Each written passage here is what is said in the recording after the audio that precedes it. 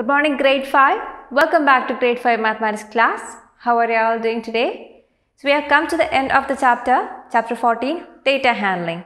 So today we'll discuss the questions from revision station.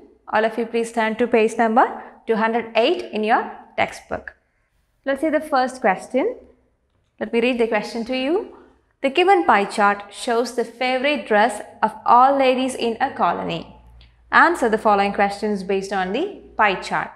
So we have learned about pie chart in our previous classes. Here you can see a pie chart that shows the favorite dress of ladies in a colony. Now let's see the first question. Which is the most popular dress?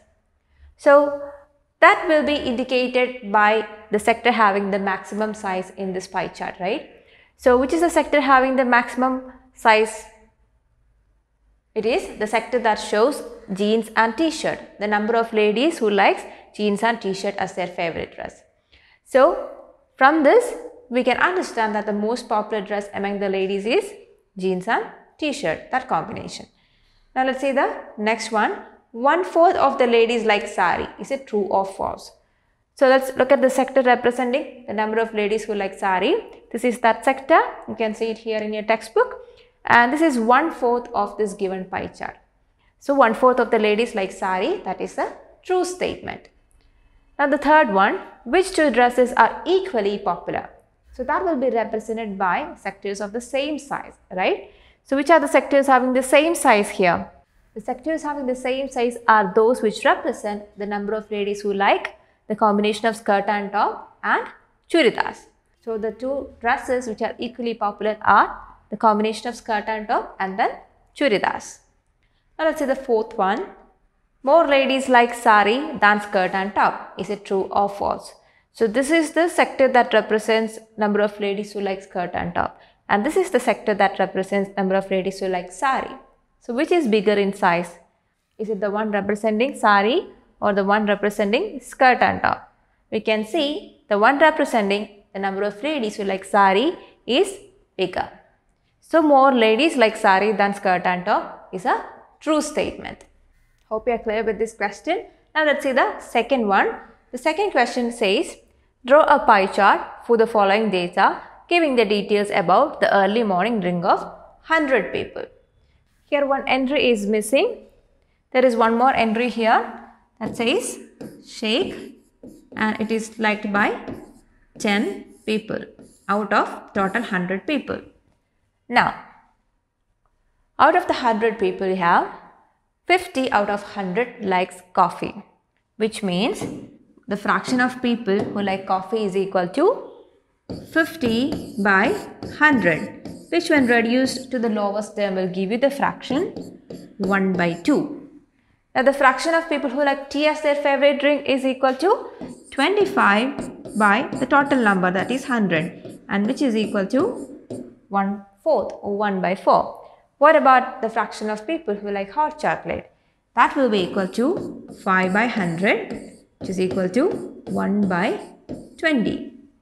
Now the fraction of people who like milk is equal to 10 by 100, that is equal to 1 by 10, and the fraction of people who like shake as their favorite drink is also 1 by 10, that is 10 out of 100, 1 by 10.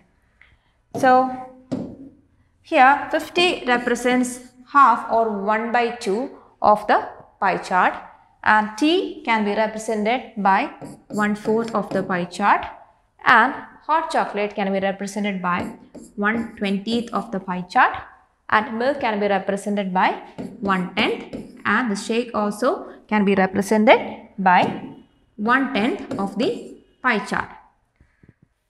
How do you draw the pie chart? First, using your compass, draw a circle of any radius. Now we have to represent the fraction of people who likes coffee as their favorite drink.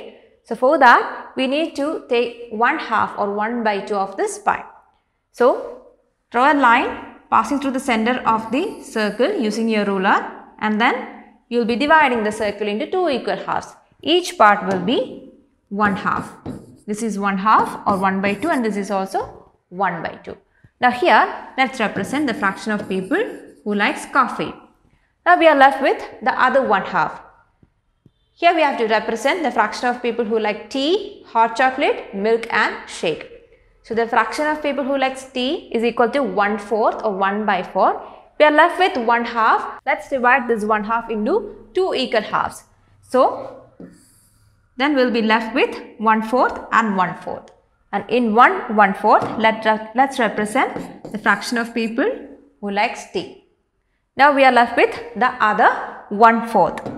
So here in this 1/4, you have to represent the number of people who likes hot chocolate, milk and shake. And the fraction of people who likes hot chocolate as their favorite drink is equal to 1/20. So how do we change this 1/4 into sectors that represent 1/20?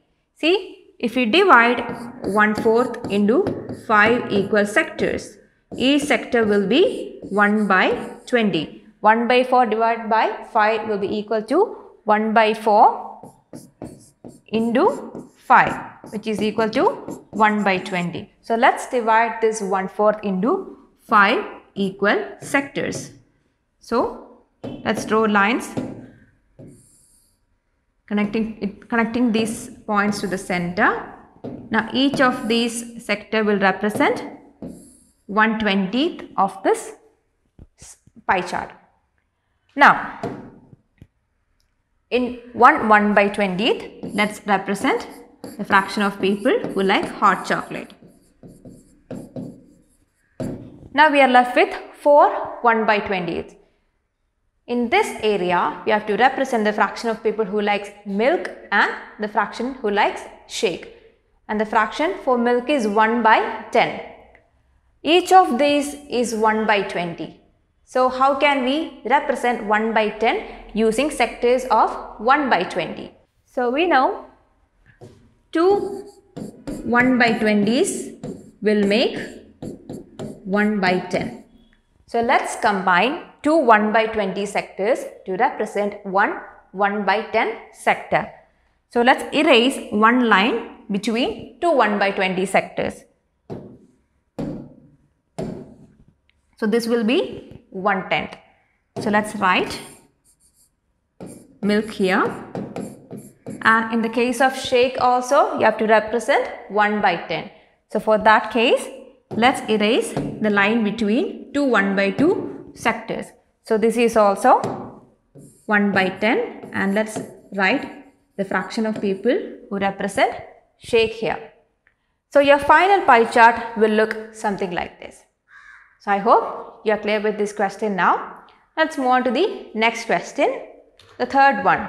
The given table shows the evening snacks popular among a group of people. Study the given table and answer the following questions. So we have learned about tally marks. It's a way of counting data in groups of 5. And here you can see a tally chart. Let's go through the questions. How many people like pizza in the evening? So here we have the labels for evening snack and the tally marks. Let's count the number of people who likes pizza as their favorite evening snack.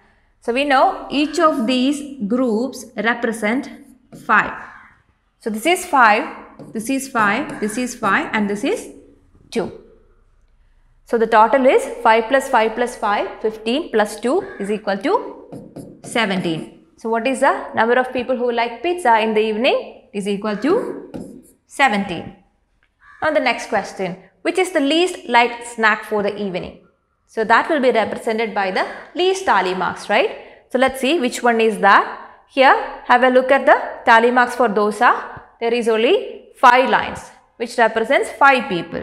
So which is the least liked snack for the evening? It is dosa. So let's write it here. Now the next one, which 2 snacks are equally liked? Those will be represented by the same number of tally marks. Have a look at the tally marks for burger and biscuits. Here is a total of 7 and here it is a total of 7 as well.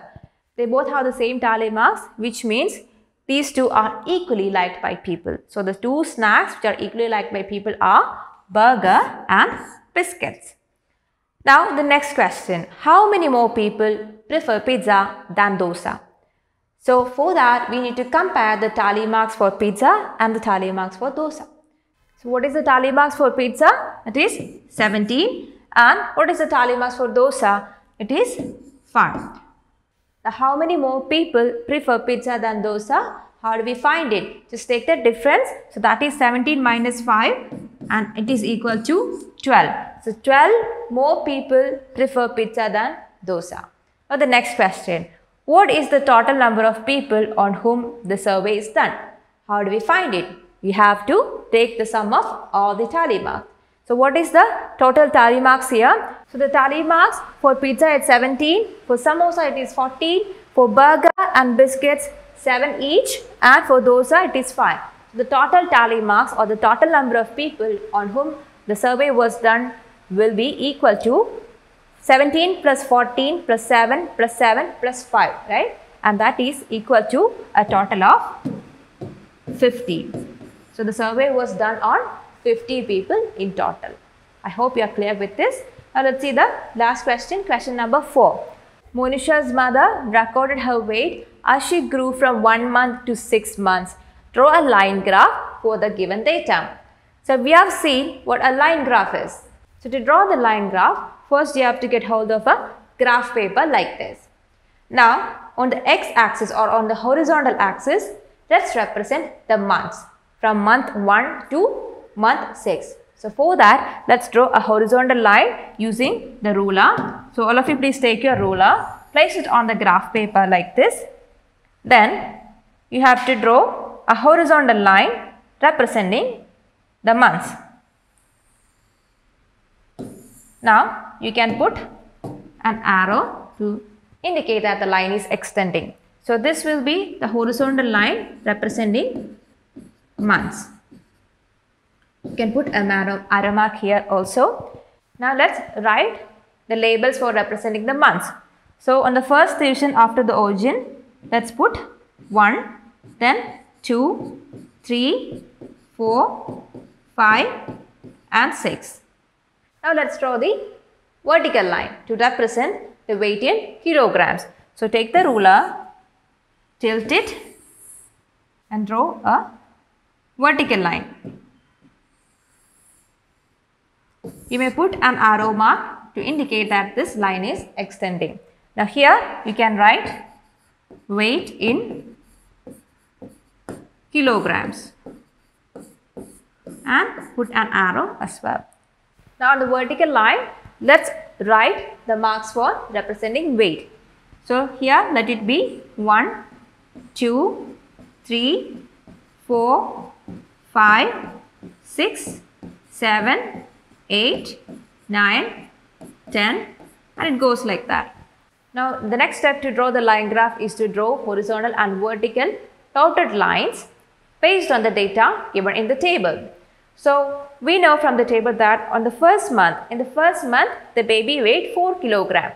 So, corresponding to the first month, let's draw a vertical dotted line and then corresponding to 4 kg, let's draw a horizontal dotted line.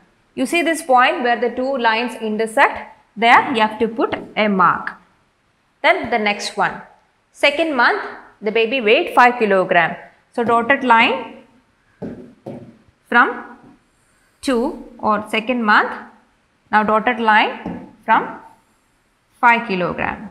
You see the point of intersection, there you put a mark. Now, the third month also the baby weighed 5 kg. So, from third month you are drawing a dotted line upwards, then from 5 kg you have this dotted line. And at the point of intersection, you put a mark. Now, the fourth month. In the fourth month, the baby weighed 6 kg. So, corresponding to 4, a dotted line.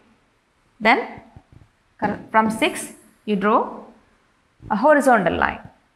And at the point of intersection, let's put a mark. Now, fifth month, the baby weighed 8 kg. So, from 5, you draw a dotted line vertically upwards, and from 8 you draw a horizontal line, and at the point of intersection you put the mark. Now, sixth month, the baby weighed 9 kg. So, from 6 a line upwards, and from 9 a line horizontally. So, We have the point of intersection, and now that we have marked all the points, the next step is to draw straight lines connecting these marks. So let's draw straight lines connecting these marks.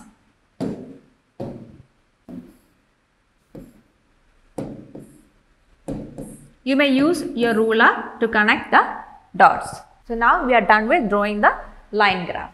I hope this is clear to you. So children, we have discussed all the questions from revision station today. You may go through all the topics and all the exercise that we have done in this chapter once again. And then as a homework, you have to do a worksheet which is from page number 209. So once you're done with the worksheet, you can take a picture and send us to Teams. So that's all for today, children. We'll see you in the next class with a new chapter. Till then, bye.